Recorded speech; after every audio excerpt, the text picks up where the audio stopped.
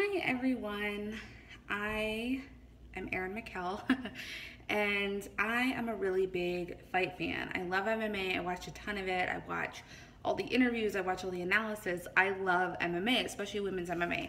So of course, I was watching Holm versus Correia, even though it was an early morning fight. That's the only fight on the card that I did actually watch though. And I wanted to talk a little bit about it and break down the fight, break down where Holly's career could go from here and just everything, okay? Because I just feel like there's so much to say here. So obviously before this, Holly was on a 3-fight losing streak, and it seemed like this was kind of a last-ditch effort for her to kind of get her shit together, really. And it's an interesting matchup. A lot of people didn't agree with it who were like really hardcore fans that actually sort of understand where people are in the rankings and all that stuff, because Betch's last fight actually ended in a draw with Marion Renault, and I definitely think that they should have rematched. I thought the fight between them was really great, and I personally thought Marion won that fight, and I know a lot of people did, and the fight was in Brazil, so since Betch is Brazilian, there is a certain amount of like bias and favoritism that definitely goes into things like that, but I definitely thought Marion won that fight. In fact, Betch actually had to go to the hospital as a result of that fight because she had a concussion. So I definitely didn't agree with the decision, but I thought that they should have a rematch. And obviously that didn't happen, which is a bummer. And I feel like Marion Renault really gets the short end of the stick, and I really like her. And even though I think she is the oldest female fighter on the roster. She's like 38 or 39. Because she hasn't been an combat sports athlete for most of her life, she's still kind of able to sustain that level of competition. Because I think for most people at that age, their chin and just their overall sort of health as a result of fighting for so many years, as most people at that age have been, their body's just kind of worn down, and so they just can't take the same level of punishment as somebody who's 10 years younger, even 5 years younger can. And I think for her, that's why she's the exception. And I've always thought for Holly too, I feel like she is definitely slowing down. She is 35. She's going to be 36 this year. And it's not even just that she's 35 though, it's that she has had a really long career in combat sports, because she has been boxing and had a short kickboxing career basically since she was like 18 or 19 years old. So, that's a long time to be putting your body through that, and you're gonna feel the effects of the wear and tear at some point. So I definitely feel like that time has really come for her. And yeah, so it's like my preliminary kind of take on it in terms of the overall picture. Now, this wasn't an evenly matched fight, and I feel like the Holly Holm fans are already like, oh, on her way to a title shot and all this stuff, and I'm like, you gotta chill, you gotta realize she beat Betch Correia, okay? This is not a highly ranked opponent. This is not someone who's like a legend in women's MMA or MMA in general. This isn't somebody who's like a legit opponent, really. I mean, not that Betch is a complete slouch. I do think she has her strong points, and obviously she can fight, but she's not like a household name. She's never going to be the UFC champion, So it's just, and even the rankings, she was ranked number 11 and Holly Holm was ranked number 5. So, so it's a big difference in terms of where they even fell in the rankings, because Betch is not even in the top 10. And really, Marion Renault is somehow ranked below Betch, and I'm like, how does that work out? Because they fought in a draw. So anyway, I think even Betch is a little like up in the rankings more than she should be. But yeah, so this was kind of a tune-up fight in every sense of the word for Holly Holm. I mean, this is not like a world-class opponent. This isn't like a world champion level fighter. So, I don't think the victory should be taken like that seriously, where it's like, oh my gosh, she's back. Because there's just not that credibility that's built into it. maybe if she next beats somebody in the top 10 in a really devastating fashion, maybe then, you know, we have some argument. But obviously that hasn't happened yet. And also, another weird thing about the rankings is that Jermaine Durandamy is ranked as number 10, even though she beat Holly Holm. And I know that was featherweight, but still, like, Jermaine Durandamy is a whole other subject, but still, it doesn't seem very fair to me. I mean, the rankings aren't really known for being fair, but still. So, you know, going into this fight, honestly, I was rooting for Bethe Correia. I will say it. I know Holly is like everyone's girl, and Holly Holm interests me and intrigues me, and I actually do follow her closely. And I think a lot of that too is like her fighting style, and just, I don't know, I'm just kind of fascinated by her as a figure in general. I always have thought if I ever got into fighting that I would have a similar fighting style as her. Maybe a little bit more aggressive, but similar kind of kickboxing style. And we have similar strengths. Like, I'm also a southpaw. So I really like her, and I kind of study her quite frequently in the way that she moves, in the way that she fights overall. The different techniques that she employs, you know, offensively, defensively, the whole gamut. So I do like Holly Holm, but I feel like I probably will always have some kind of a chip on my shoulder for her because of Ronda Rousey. I'm definitely a Ronda Rousey fan still. Maybe not as big as I used to be, but I still really have a lot of respect for her. So I don't know. I'm just like not that into it. And so I was rooting for Bethe Correia, and I just thought it would be an interesting shakeup. Like, if she can beat Holly Holm, you know, I just think it would make the bantamweight division a lot more interesting, because 2016 was a great year for the bantamweight division, but it's kind of stalled out a little bit. Like, I was actually looking at the rankings last night, and not many of the girls in the top 15 even have fought this year or even have fights booked. So it seems like things have just kind of stalled out a little bit, other than, I guess, for Pena versus Shevchenko, which happened in January, and I thought that was a fantastic fight, and I love Valentina Shevchenko. And then obviously her and Nunes are going to fight for the title in a couple weeks, but other than that, there hasn't really been a lot of action. Like, I don't even know who the next title challenger might be. Probably Rocky Pennington, and I think that would... She's on a 4-fight win streak, but she's also injured from what I understand. So, I don't know. Seems like a tough question to be answered. And I hope to God it's not Holly Holm, because she does not deserve it yet, at least. Not yet. She hasn't earned that yet. So going into the actual fight, I definitely did think Holly was going to win. I mean, it's hard to argue with her level of striking and just her level of experience compared to Bethe, you know, just not the same. And even the technique, you know, Bethe is known for being a brawler. She's really not technical and doesn't embrace that side of fighting, whereas Holly Holm is like kind of the ultimate technician.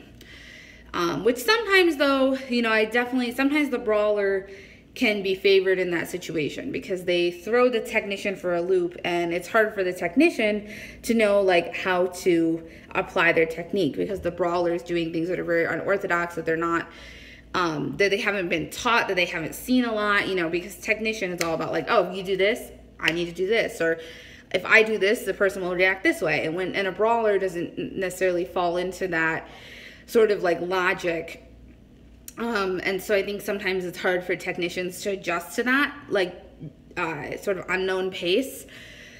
So I definitely thought that that was a potential opportunity for Bethe. And the whole counter-striking thing. I mean, you know, how do you beat Holly Holm? You just counter-strike. You wait for her to lead. I mean, that's... The blueprint on how to beat Holly Holm, you know, is up. Like, that's been around now for a little bit of time. And it seems like pretty much every opponent going into fights against her now uses that. And they're smart, too. Because even in this fight, you know, she really didn't necessarily overcome that. And I have to say, overall, I wasn't that impressed with her performance. Obviously, the head kick knockout, and that was great. And, you know, kudos to Holly for that. And it was a great finish, and it wasn't a decision, you know, because the only finish up until this fight that Holly's had in the UFC was a Ronda. And before that, she used to be a finishing machine, but not in UFC. So I think it was good for her to have that win that wasn't a decision to kind of also solidify her credibility, because I think like a split decision win or something like that wouldn't have been awesome for her, even though it was a win. So, you know, obviously she's the better fighter. Obviously she performed better, for sure. But, you know, I would say Betch won the second round pretty handedly. The first round, you know, could have gone either way. And that, you know, even for the referee to like pull them aside and basically say, hey, you know, you guys have got to actually like fight in here. It takes a lot for that to, you know, you don't see that every day. So, you know that there's, you know, just not that sense of urgency happening if that is the case, if the ref has to go to that length to actually get them to like hit each other, you know. So you know, it's not like Holly dominated the entire 3 rounds of her performance. It's not like she just, you know, completely steamrolled over Betch and Betch, you know, had no answer. Betch got some good shots in, and you probably saw that Holly's lip was kind of cut open and bleeding a little bit. Looked really swollen as well after in her post-fight interview. So it's not like Betch didn't do anything. You know, she actually did a little bit of damage. And yeah, that second round, I just think for sure, I was, you know, scoring it mentally as one does watching the fight. First round, I thought was close. You know, nobody really was making hardly any moves. So it was hard to say. I would say probably Holm if I had to pick a winner, because I think she got a few good side kicks in, but that was really about it. Wasn't much to base it off of. I would almost, can you score a round as a draw? I guess, yeah, you can. So I might have even scored it that way if I was a judge. And I thought round 2 definitely was 10-9 Correia. And I actually thought maybe she would get something off. And I think definitely the taunting, it's interesting because I think it was an interesting, like, I can understand why she did it, to see if Holly's mental game was there. Especially after losing 3 fights, you know, you're going to question yourself. You're going to have some mental blocks that come up because of that. How could they not? And so I think it was actually kind of almost, it could have worked. It was a risky strategy, and the risk obviously didn't pay off in this situation. But I can understand why she did it, and to see how strong mentally Holly really was, and if she'd be able to handle something like that, or if taunting like that was going to break her. So I totally get why she did it, and even like the timing that she did it in, you know, in the 3rd round, I totally can see why she would do it. And I think that's just Betch's personality anyway. You know, she's known to essentially sort of give the finger to everybody, and, you know, she just doesn't give any fucks, right? So I understood why she did it. It was definitely a mistake, though, and it definitely cost her because, as we all know, you know, she ended up getting head kicked because of that. And, you know, having her hands kind of down, I think, was the ultimate, like the ultimate travesty. And, you know, that gave Holly the perfect opening for a head kick, especially because Betch is so much shorter than Holm and has a shorter reach. You know, if you're having your hands down, it makes you really, really vulnerable to getting hit. So, yeah, you know, and obviously Holly was able to capitalize on that. And, you know, it definitely showed me that Holm is maybe a little tougher than I thought, in terms of she didn't break mentally. You know, she was able to hang in there, and she didn't let the taunting get to her, obviously. Obviously, it didn't break her. So, obviously, she has worked through all of those demons. Now, I'm not, like I said, I'm not that impressed, because I think overall, you know, if you look at the other 2 rounds especially, you know, I didn't, you know, see anything new. And I knew I wasn't going to, you know, because Holly, up kind of leading up in the press junkets and media day and whatnot, was saying like, oh, you're going to see something new and, you know, blah, blah, blah. But I knew that that wasn't the case. I mean, like, when you're 35, almost 36 years old, you've been doing combat sports for like 18 or 19 years, you're just not going to see anything new. And that's fine. It's just, I just knew that that was going to be the case. And I definitely felt like very lackluster, you know. If she hadn't, I almost wonder if Betch hadn't decided to taunt her, if the outcome could have potentially been different. Even like maybe she wouldn't have finished her. Because I don't know. I don't know if Holm has that same like drive to move forward. I think, not looking at her UFC fights, but if you look at her fights in Legacy, and I believe she also had a fight in Bellator. If you look at her early fights, like before pre-UFC, she's like a different fighter. Like, the way that she fought was so different. She was a lot more aggressive. She was just, it seemed a lot faster. She wasn't as hesitant. I feel like she has a hesitancy now in her fighting that she didn't used to have. And again, you can't really see this much unless you look pre-UFC. She had a similar kind of urgency against Ronda Rousey, but other than that fight, you know, she's had like 7 fights in the UFC now. I haven't seen it. And I still didn't see it in this fight. So, like, I encourage you, if you haven't watched those fights, to go and watch some, because she just fights differently. She's cleaner, she's smoother, she's, it just seems like she's a lot more, like, eager to punch somebody in the face or to kick them in the head. And I just don't get that from her now. And so, yeah, I don't know if she's ever going to I don't know if she can ever bring that back. And if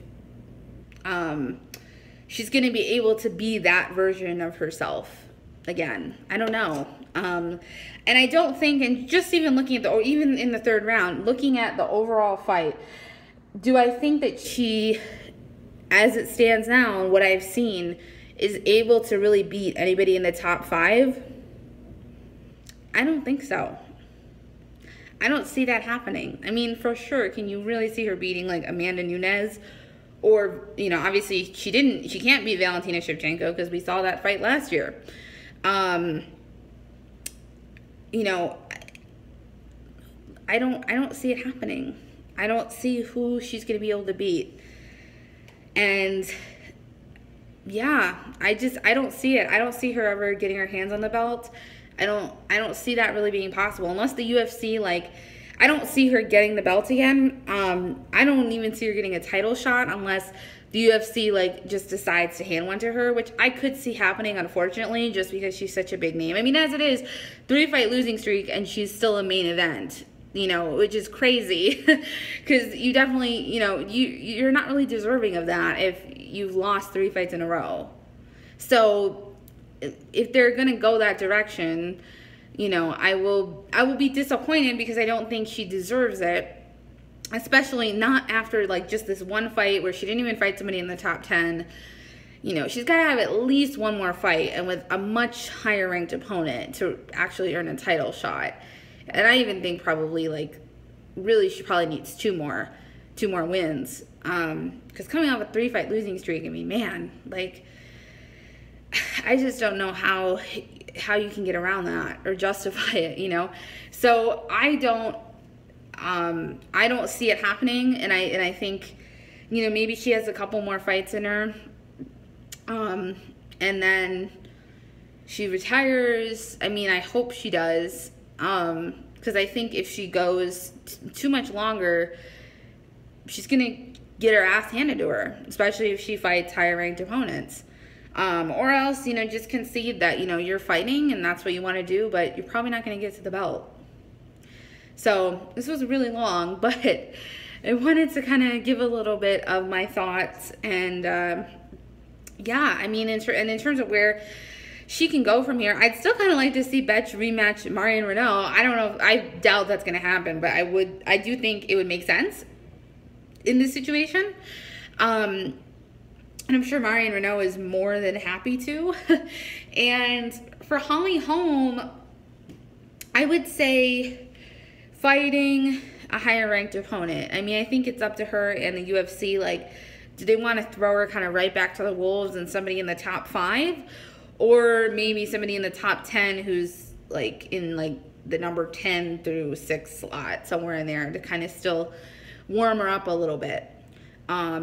before she goes, like, you know, all the way to the top.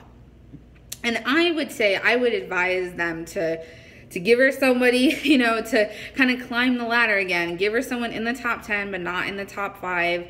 Even somebody like a Liz Carmouche, she was supposed to fight Sarah McMahon, but she got injured. And, you know, maybe even Sarah McMahon. I mean, Sarah McMahon's on a 2-fight win streak, and she's ranked number 6.